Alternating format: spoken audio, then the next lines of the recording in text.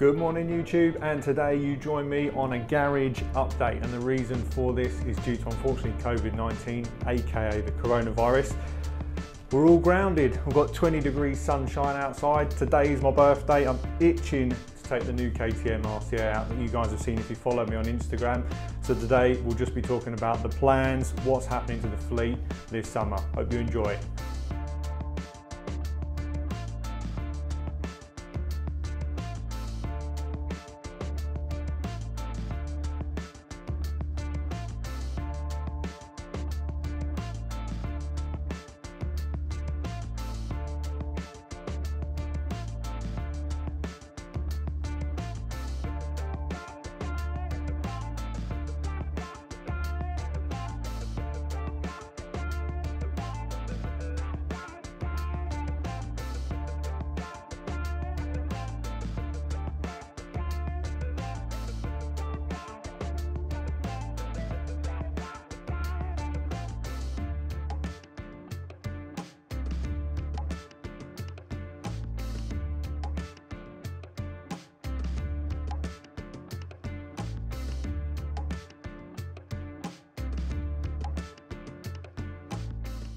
So for those of you that don't follow me on Instagram, this is the newly purchased, well I say newly, winter purchased KTM RC8R Aprilia edition. Only one of 100 ever made worldwide. So I was hoping to be having a full review on the bike, but unfortunately, like I say, because of the current outbreak and the lockdown here across the world, unfortunately we are unable to get it out on the road. So super excited, but I'll run you through what's servicing and what I've done in getting it ready for 2020.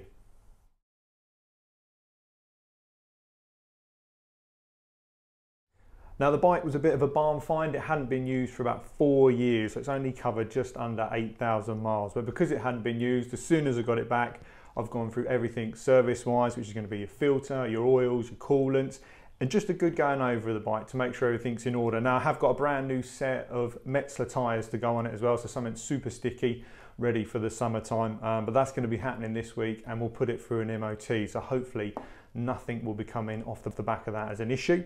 Also, one of the first changes was the tail tidy. Again, if you follow me on Instagram, you'll see that I have upgraded the tail tidy to my own sort of home build one here in the garage, and I'd like to say some better indicators. So it looks nice and OEM to me, just a little bit cleaner than the original tail tidy.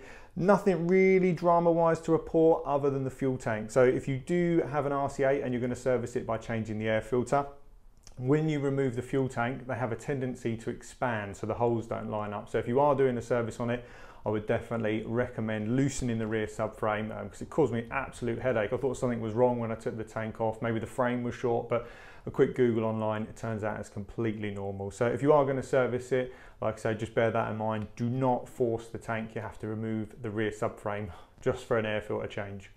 So the plan will be to do obviously a full review on the bike when it's on the road. Being in the workshop today, you can see how tunable the bike is. There are so many points of adjustment: the handlebar height, the rear subframe, the foot pegs, the gear, everything on this bike completely tailored to your riding position, which is really cool.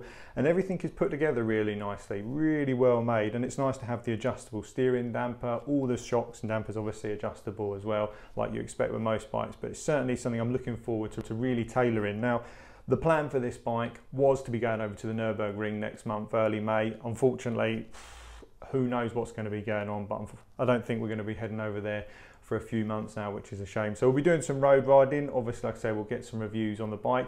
We've also got the RS250. I've had this for a few years now. If you followed the channel from the beginning, you'll see I did do a ride out video on it, but not a proper review. So this year, if we can ever get back out, I'll also be doing a full review on the Mark 1 RS250.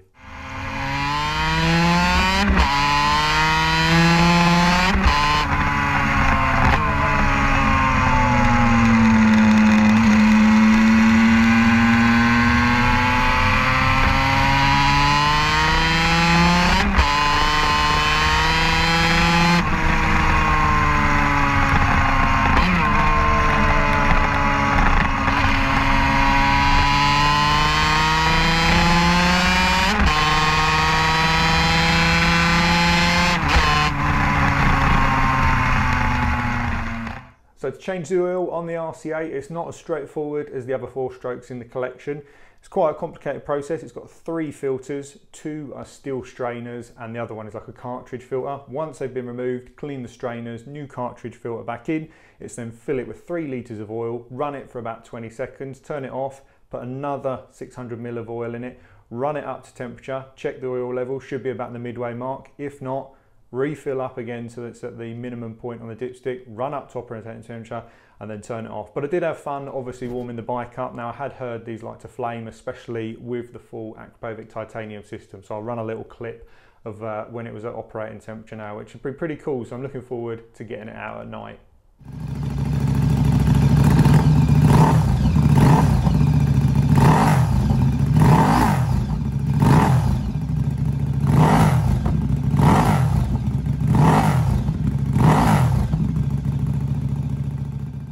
So I've also got some other 2-stroke bikes in the pipeline. My good friend Aaron has just finished rebuilding his TDR 250. It's been a full ground up restoration. He's the one who let me borrow the RG500 many years ago that we reviewed on the channel. So looking forward to getting out on that. Again, I was hoping it was going to be something this month that would happen, but we just won't be doing any riding. It's not fair to burden the NHS with any unnecessary risks being out on the organ donors. So that's got to be pretty cool when we finally get that on the road. Obviously the Ducati unfortunately has taken a bit of a back burner with everything going on and potentially looking to build a new garage. I just didn't want the bike in a million bits. So it will happen, don't worry, like the Clio and the BMWs, they all get finished. But ultimately I've got to try and build a better workshop down the bottom of the garden because I've got an asbestos roof which isn't great. So eventually this will all be pulled down and hopefully have sort of a double garage that we can keep all the toys in and tinker to my heart content. As always guys, if you enjoyed the video, make sure you give us a like and a subscribe. We've got plenty of cool stuff coming if we can get back out on the road for 2020. Thanks again.